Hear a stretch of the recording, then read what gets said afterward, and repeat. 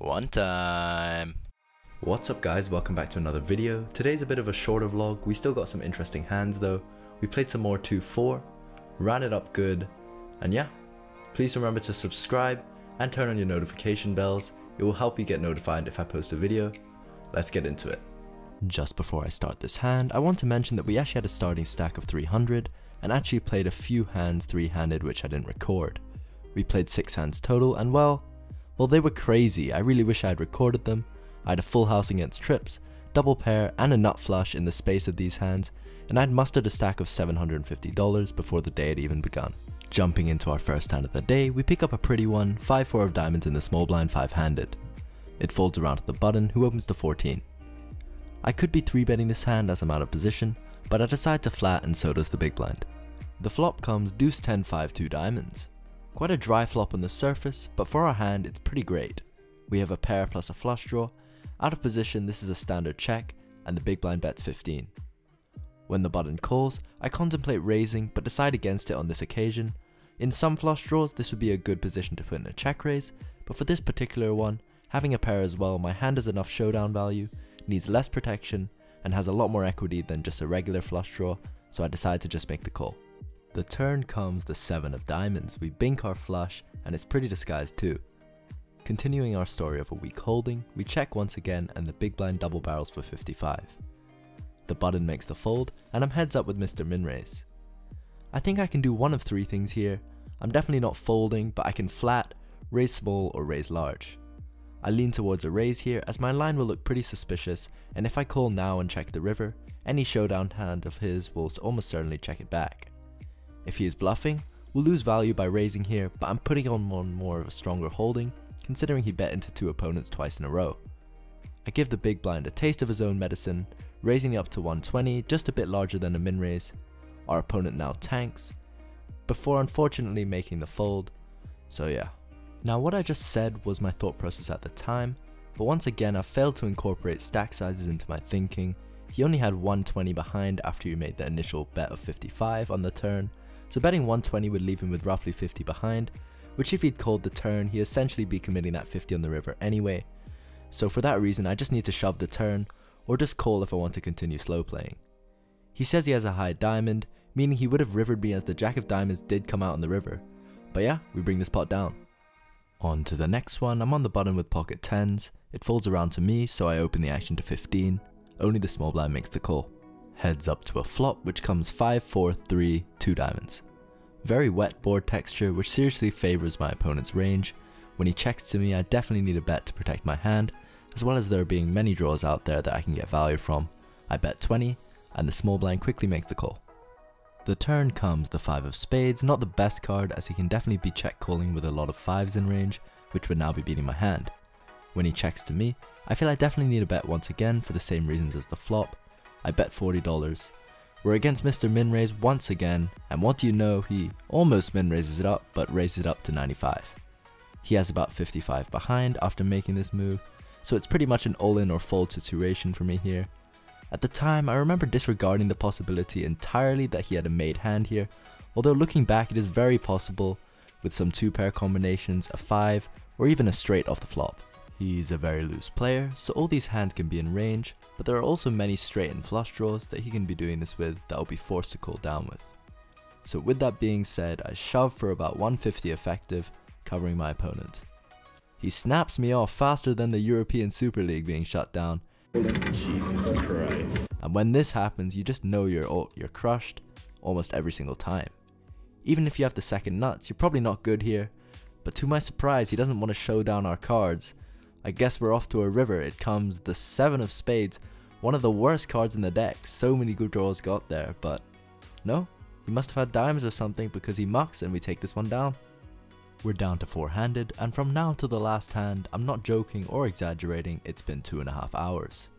2.5 hours playing 4 to 5 man, getting decent enough hands, just not hitting any flops, or when I am, everyone folding. I've just been bleeding chips for a long time. You lose a lot more to blinds playing this short-handed, as well as the constant need to play more pots due to only being 4 people and being more aggressive when being involved. To raise, you have to put in at least 3.5 times the big blind on this table in order to avoid a family pot, so yeah, I've probably lost around $400 by just bleeding slowly. It's one thing I've really tried to work on though, being patient, because before I'd just get really tilted and try to force through some bluffs, but that's how you lose money and become an unprofitable player. Sometimes you just run badly, and that's what's happening here today. On to the hand. I'm on the button with ace king of hearts. I forgot to show the camera, but that's what I have. I limp. The guy we've been involved with in the past 2 hands is in the small blind. He's been raising 100% of hands up to $20 for the last 5 or so hands, so I'm expecting that this time. As predicted, he puts in his $20, it folds around to me and I bump it up to 60. Finally! Oh, he's getting something for his fans. He pretty much snap puts $200, so I reply with a swift shove of 500 total. He insta calls again, he has me covered and he flips over. Ace king of diamonds, so unless something pretty special happens, we'll just be chopping this one up.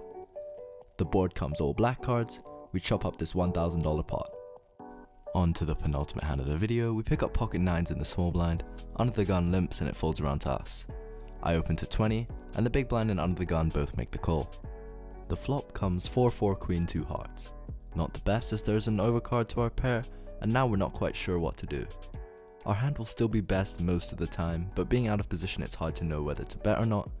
I do decide on leading for $25, and now the player we've been battling all afternoon does his classic. Mr. Min raise is back and back, everybody. He raises to 50. The under the gun player folds, and it's heads up with this player for the 4th time today in 4 hands. The line seems really weird that this player is taken. What's he really trying to represent? A queen?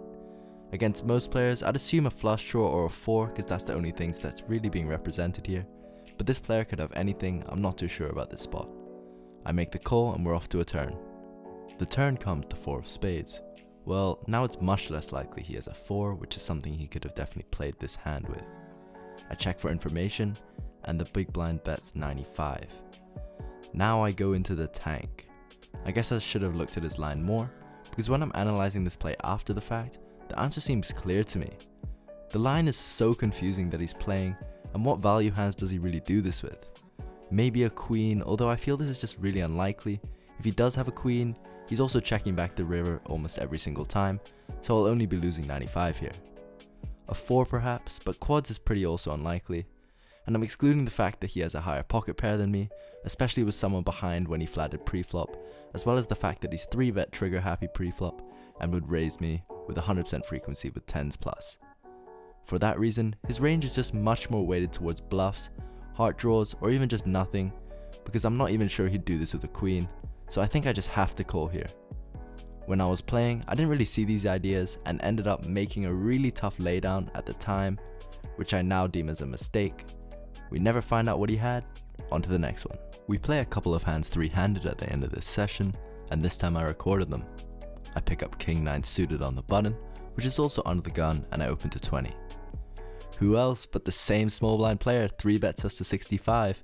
He's been super aggressive 3-handed post flop and pre-flop, so I make the call. This is a really dumb idea as he only has 350 behind, and he's gonna bluff a large percentage of the time at any run out, which leaves me a bit paralyzed, but I'm a bit tilted, so oh well.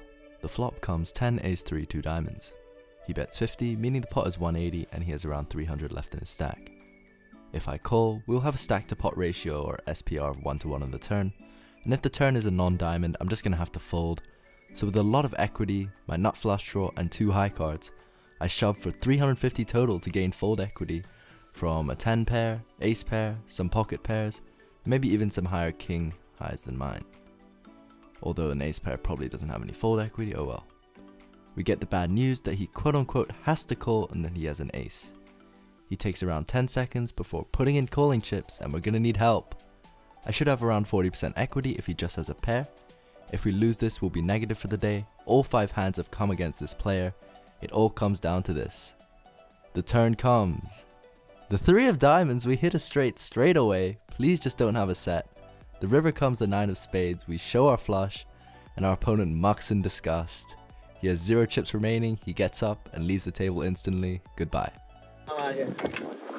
Thanks for watching, guys. We had a tough battle against Ajay today. Most of you will know him as Mr. Minrays. But yeah, it was a good session. We only played 5 hands. We were in for 300, out for 882, meaning we made a net positive of $582 today. So yeah, that was good. Back on the winning streak. Please remember to subscribe. Peace.